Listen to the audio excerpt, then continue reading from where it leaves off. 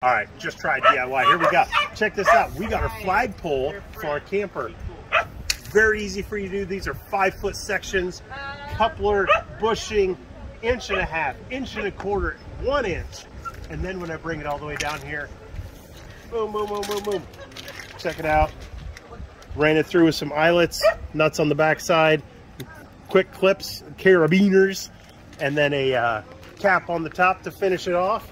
And then for the plate down here, check it out. I just took a piece of pipe, welded it to a plate, and screwed it to this board.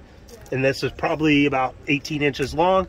And this way, when I get ready to set it up, push it all the way up there, it goes right over the top of it, and it won't get blown off. So there we go.